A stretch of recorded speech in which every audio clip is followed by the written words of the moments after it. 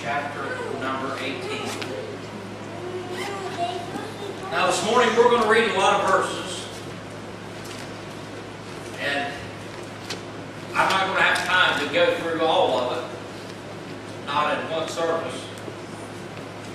But the purpose of reading all of it is to see this one common thread throughout this chapter that Christ is trying to teach.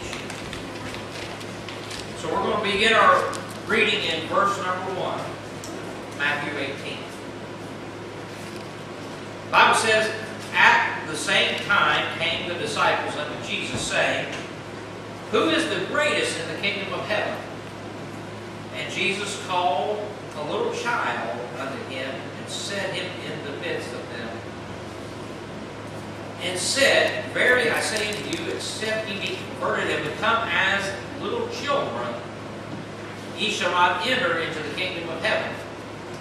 Whosoever therefore shall humble himself as this little child, the same is greatest in the kingdom of heaven.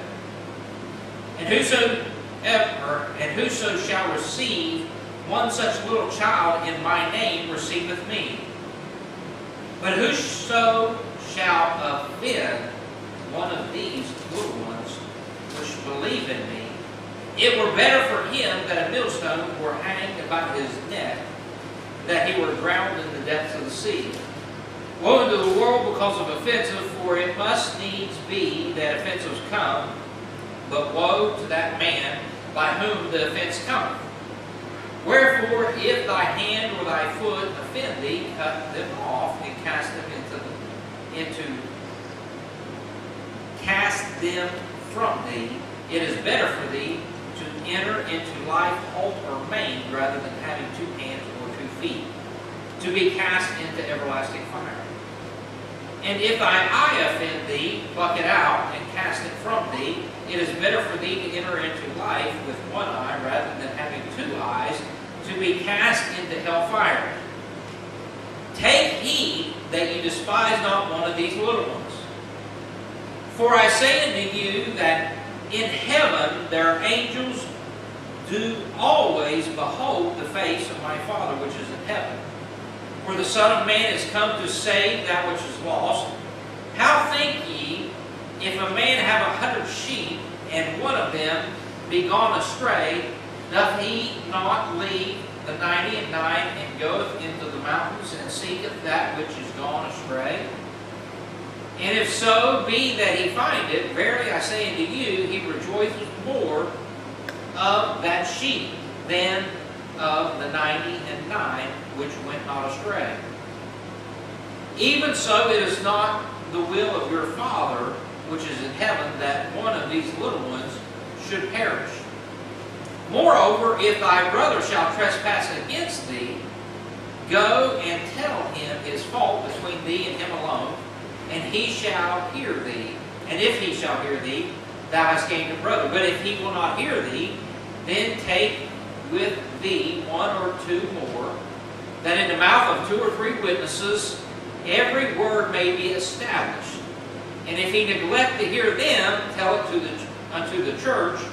But if he neglect to hear the church, let him be unto thee as a heathen man and a publican.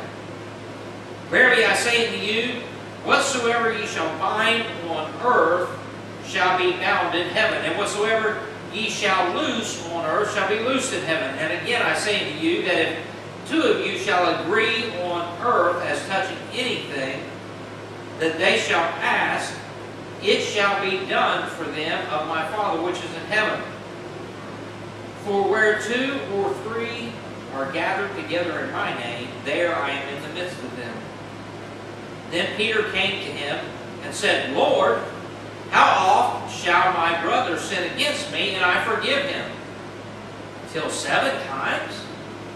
And Jesus saith unto him, I say not unto thee 7 times, but until 70 times 7. Therefore is the kingdom of heaven likened unto a certain king, which would take account of his servants. And when he had begun to reckon, one was brought unto him, which owed him 10,000 talents. But for as much as he had not to pay, the Lord commanded him to be sold, and his wife and his children and all that he had, and the payment to be made. The servant therefore fell down and worshipped him, saying, Lord, have patience with me, and I will pay thee all. Then the Lord of the servant was moved with compassion, and loosed him and forgave him the debt. But the same servant went out and found one of his fellow servants, which owed him 100 pence. And he laid his hands on him and took him by the throat, saying, Pay me that thou owest. And his fellow servant fell down at his feet and besought him, saying, Have patience with me, I will pay thee all. And he would not, but went and cast him into prison till he should pay the debt. So when his fellow servants saw what was done, they were very sorry, and came and told unto their Lord all that was done. Then his Lord, after that he had called him, said unto him, O thou wicked servant, I forgave thee all that debt, because thou desiredst me. Should not thou also have had compassion on thy fellow servant, and even as I had pity on thee? And his Lord was wroth, and delivered him to the tormentors, till he should pay all that was due unto him. So likewise shall my heavenly Father do also unto you, if ye from your hearts forgive not every one his brother their trespasses. Let's pray. Dear Heavenly Father, I pray as we come to this your message this morning, dear God, that you give me clarity of thought and mind as I preach. Dear God, I pray that you would set me aside. You know the human flesh is weak, dear God. I know you are strong. I pray that you would give me the very things that I need this morning to be able to preach, the strength and the power and unction from on high. And I pray that I get the things across in a clear and precise manner. I pray that each and every person's here, their heart will be open, ready to receive what you would have for them individually this morning.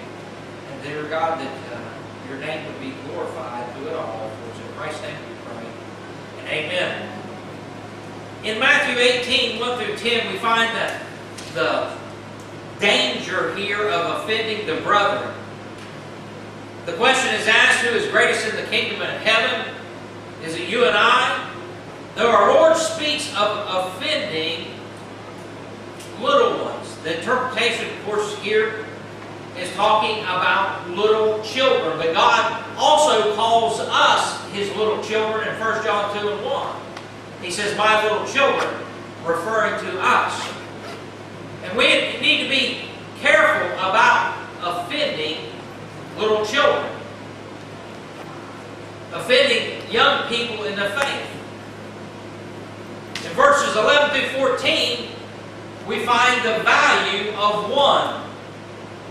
In the sight of the Lord, as He looks down and He sees the 99, but He sees that one's missing, the shepherd goes out in search of that one. And again, in verse 14, we find Him also referring to these wandering sheep as little ones. Lost here, He's talking about they're out of the fold.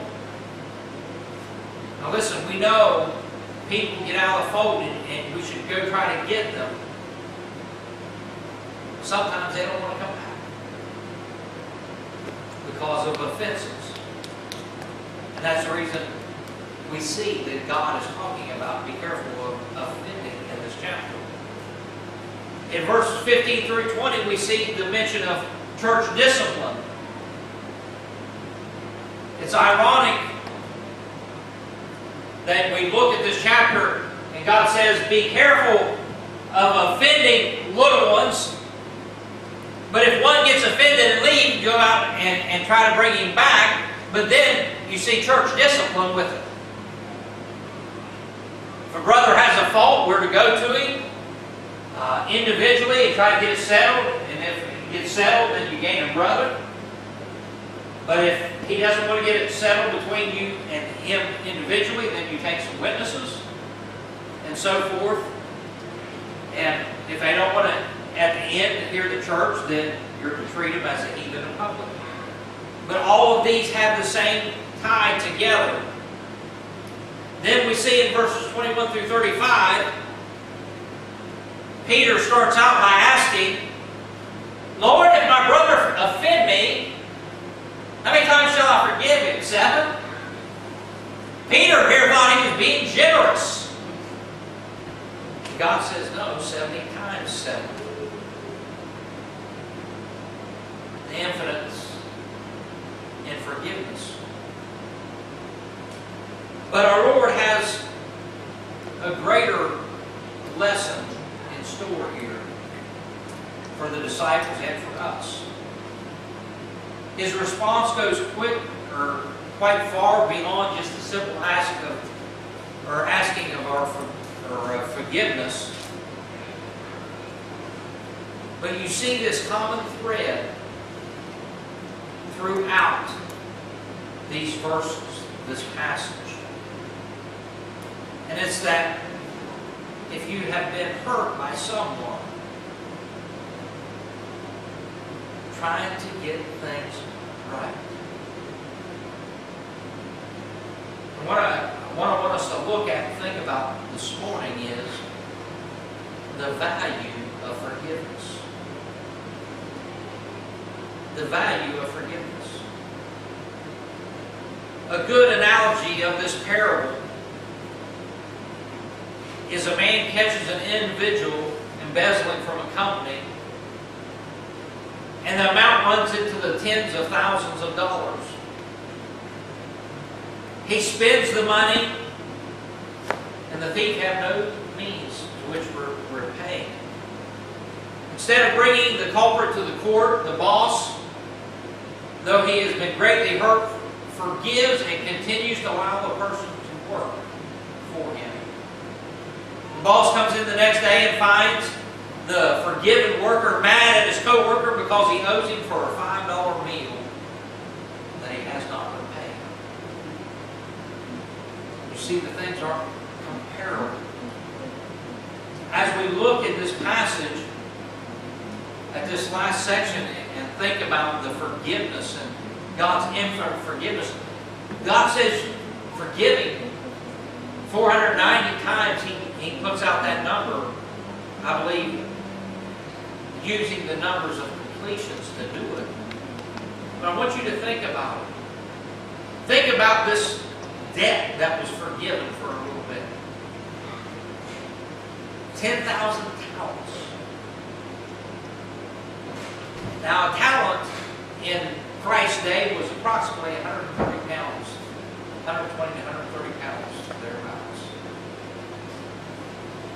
But gold, precious metal, something I've recently learned, is measured in what they call troy ounces. It's not the regular 16 ounces per pound. It's 12 ounces per pound. Now, 10,000 talents at 130 pounds and 12 troy ounces to pound, and the approximate value of gold of $1,571.90 puts the debt in today's value at $24 billion. Wow. $521,640,000. In other words, it's a debt you can't. I don't even see how he acquired such a debt, but that doesn't matter. It's a debt he could never, ever possibly repay. Most of us will never have 100 million go through our hands in a lifetime, let alone 24 billion. And so I want us to think about how great and beautiful type of this forgiveness it was that the master did for the servant. I mean, it was complete. It was immediate. He didn't say you're going to have to give me some back for a while and then I'll forgive the rest of it. He did it completely, immediately. Oh, immense amount he owed. But I want us to think about something.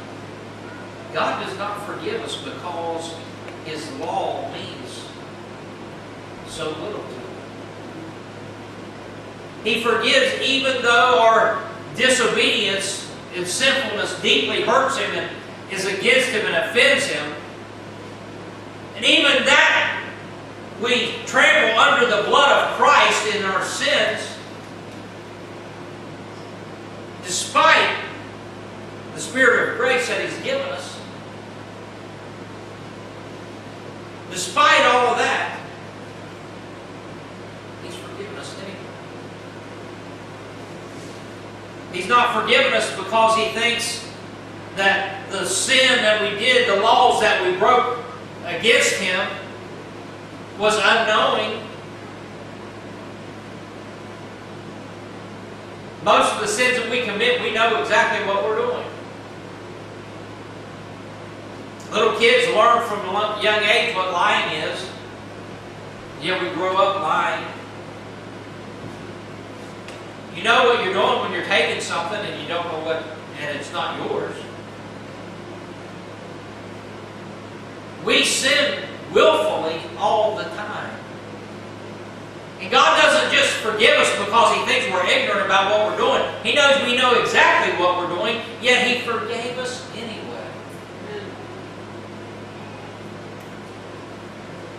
God has not forgiven us so much a debt that we can never repay. And yet we fail to forgive those who trespass against us. We have such a mighty debt of sin against us. Something we could never repay. I'll be honest with you, we flat wear out 1 John 1:9.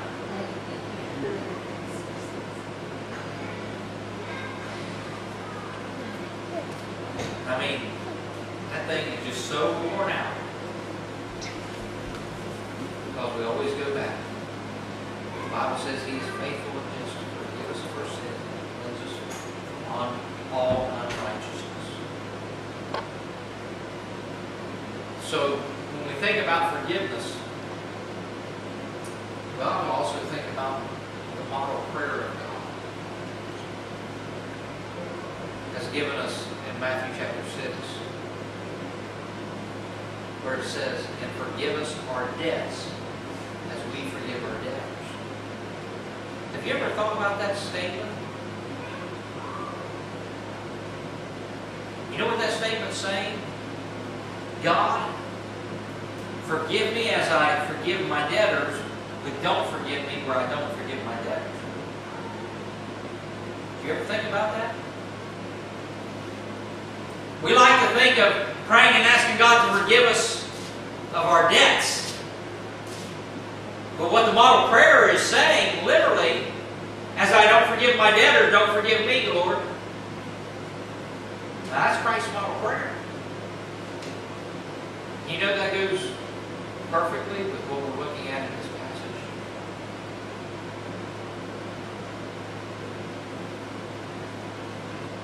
Now, when we look at verse 34 and 35, in our forgiveness, we find forgiveness. This is a strong statement and shows the importance and value of our forgiveness to others. We are so quick to ask God to forgive our sins while praying down the judgment of God on other people. Oh yes, when people offend us, we think, I wish God would just take care of that. I wish God would just take care of them. What are you doing? You're asking God to judge them and punish them. When on the other hand, we're, oh Lord, please forgive me. Lord, judge it. Take care of that situation. They need to get right with you. Oh Lord, please forgive me. Lord, they offended me. Take care of them. That's the way we act most times. But the Bible talks about our need to forgive in our hearts those that offend us. No restoration can take place until he or she gets right with the Lord and with us. But our forgiveness needs to be immediate, it needs to be complete, and it needs to be eternal in our hearts. In other words, we don't just keep bringing it back again and again. Our personal forgiveness has great temporal value. So this morning, I want us to look at the value of forgiveness. You see, when we forgive, our forgiveness shows God's forgiveness.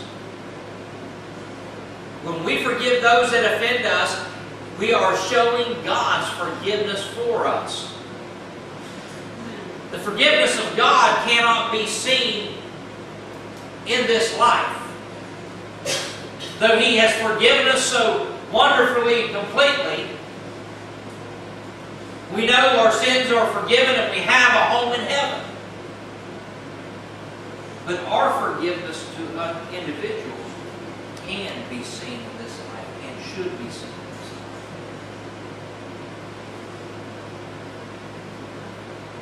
life. In Ephesians chapter 4, verses 31 and 32, the Bible says, "Let all bitterness and wrath and anger and clamor and evil speaking be put away from you with all malice. And be ye kind one to another, tenderhearted, forgiving one another, even as God for Christ's sake hath forgiven you." Notice what happens when we fail to forgive. Turn with me back to Hebrews chapter 12.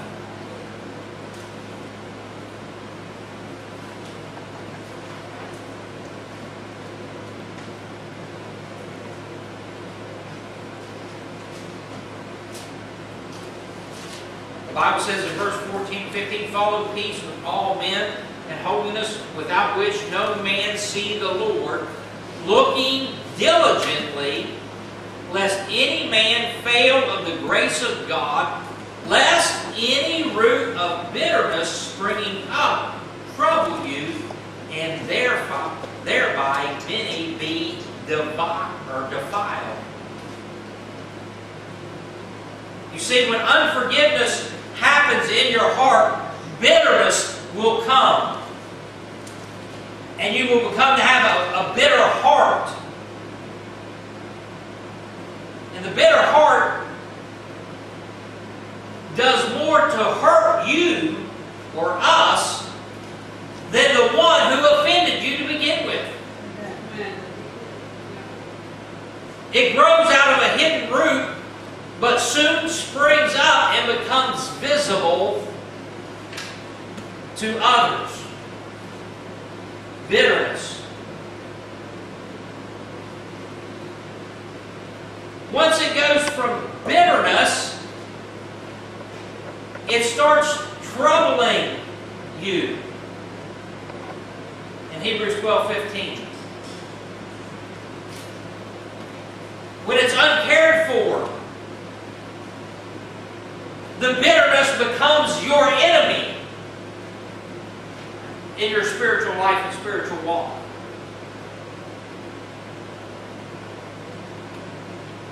Now we are hurting ourselves as we walk around thinking about our hurt and having malice towards someone else.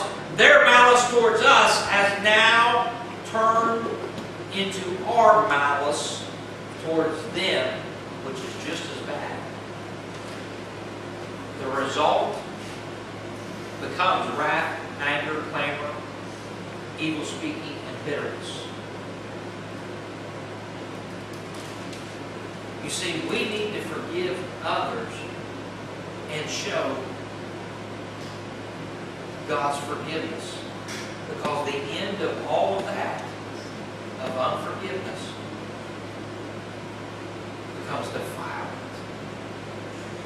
to us. The Bible says, and therefore, or thereby may be defiled.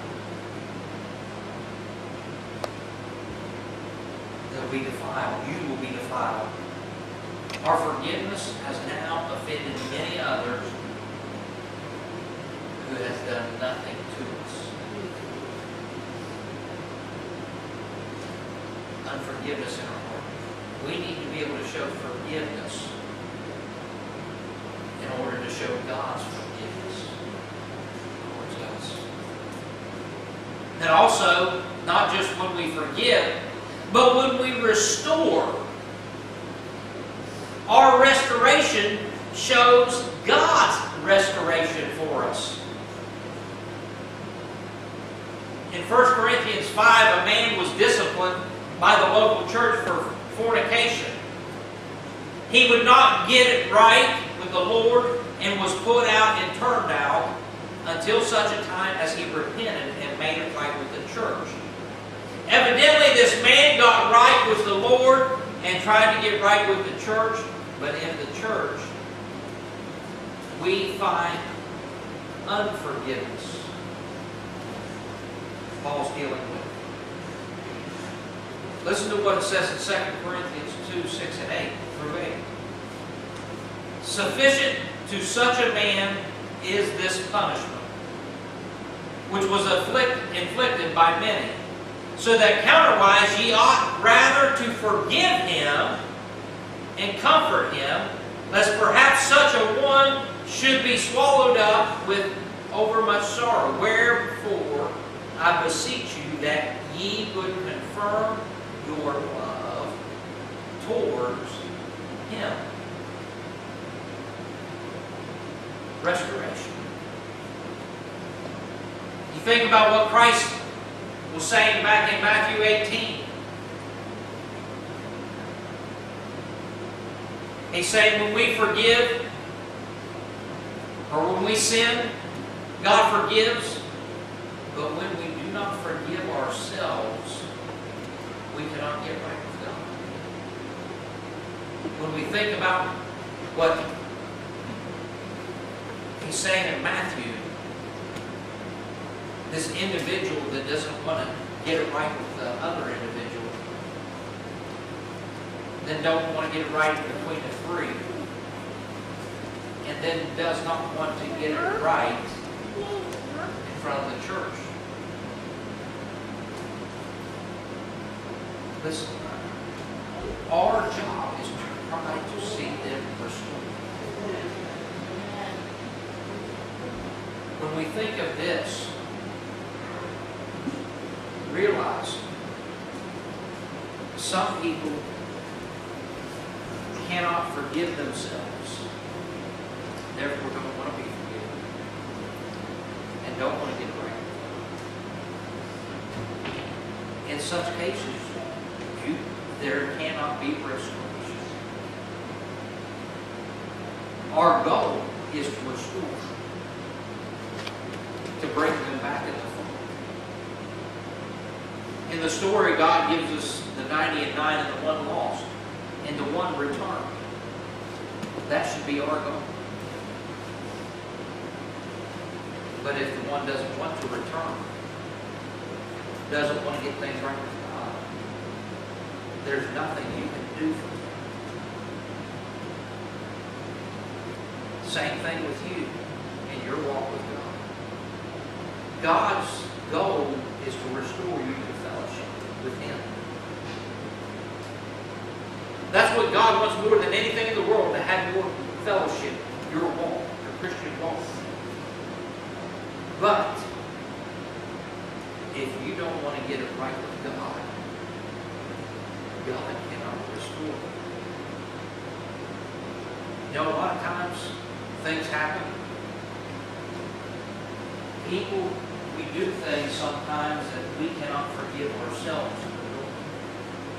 You know, I don't know, most of you probably don't know very many, if any, Vietnam vets. You know, that is a big problem with Vietnam vets. You know, I believe it's a big problem with all these people that are over in the Middle East right now, fighting in Iraq and Afghanistan. They cannot forgive themselves for the things that happened. Therefore, they cannot receive forgiveness from anyone else.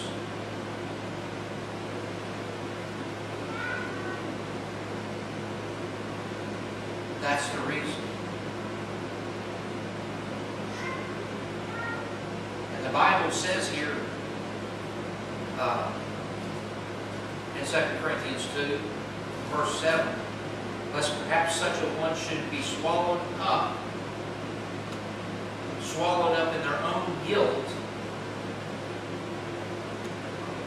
with overmuch sorrow. He says, I beseech you that ye would confirm your love towards him. Help him to realize that we love you, we're forgiven you. Too many times, individuals do things in their lives that they cannot forgive themselves. Therefore, does not, even though you say, I forgive you, they don't want forgiveness because they cannot forgive themselves. In 1 John 3:20, this is what they need to know. For if our heart condemn us, God is greater than our heart and knoweth all things. You know what's wrong? When people cannot accept forgiveness, it's because they have that deep guilt within themselves. They cannot forgive themselves. The Bible says, for if our heart condemn us, it's talking about you condemning yourself. We need to realize God is greater than our heart. Amen. Praise God. And forgive us.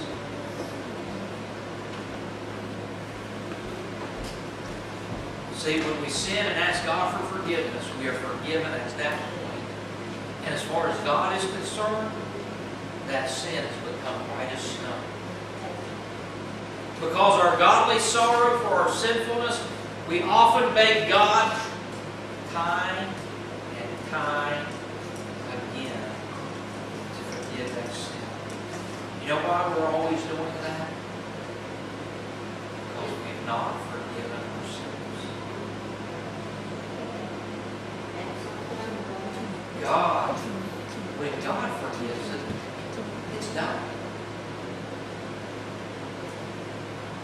But we have to get to a place where we forgive ourselves and let it be in the past. When we forgive and restore, we resist Satan, which causes him to flee. In 2 Corinthians, they were forgiven corporately. They were to forgive immediately. They were to forgive completely. This was for two reasons. Lest the sinful brother have much or over much sorrow in them.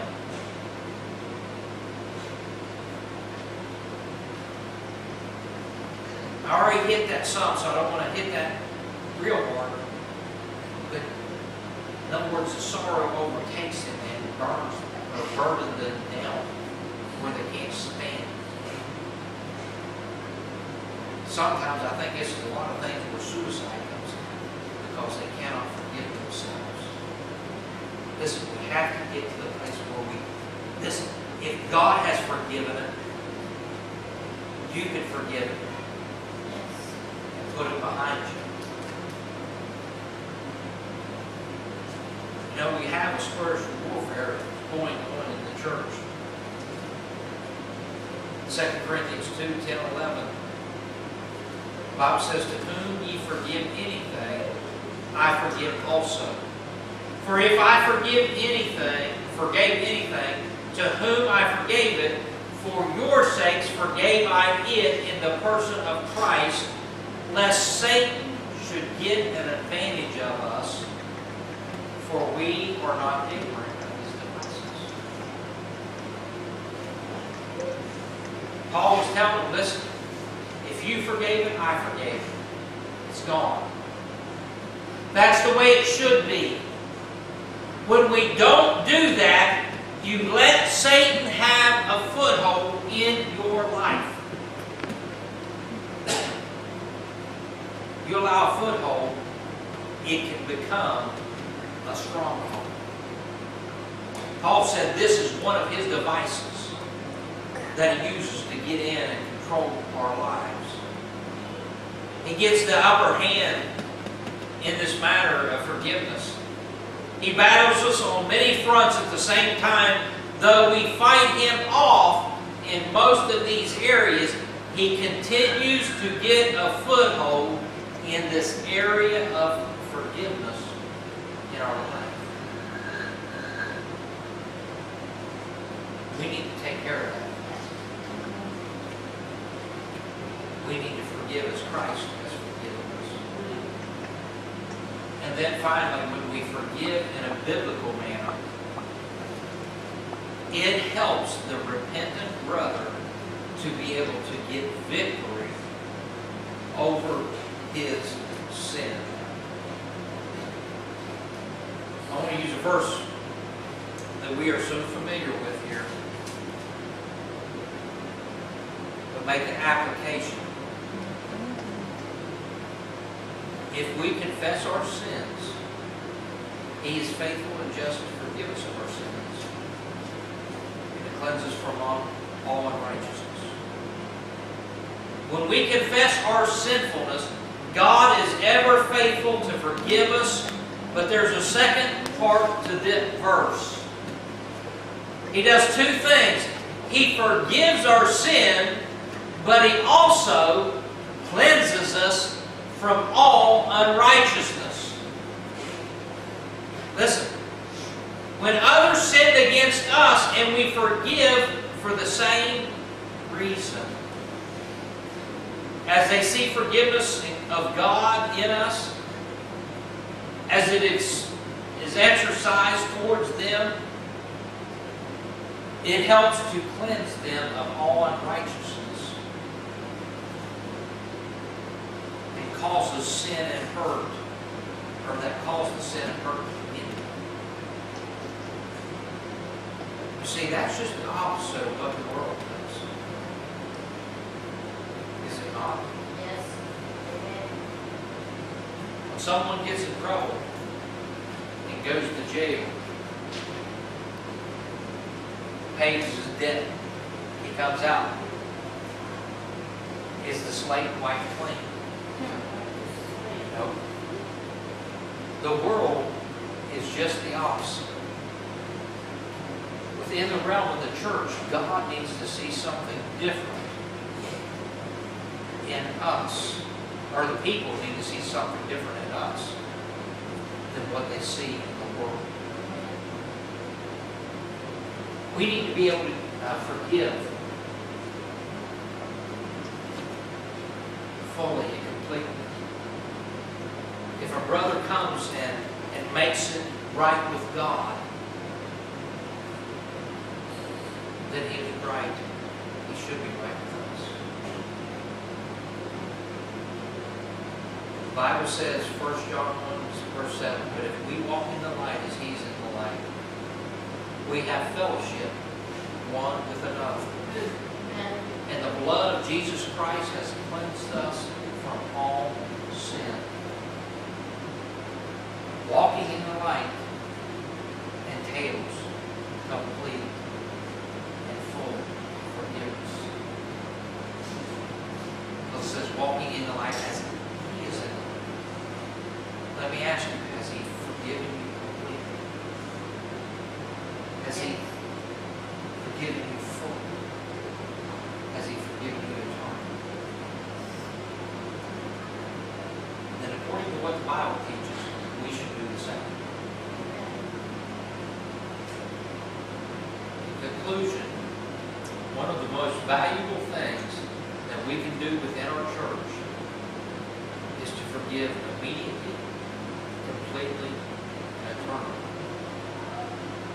Everyone, including the lost, will gain it as they see the forgiveness of God manifested in you and I.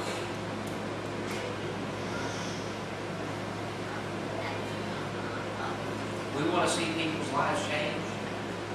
They need to see it in your life. What is the value of forgiveness in the world? Let's pray. Dear Heavenly Father, we thank you for this day. We thank you for the Word.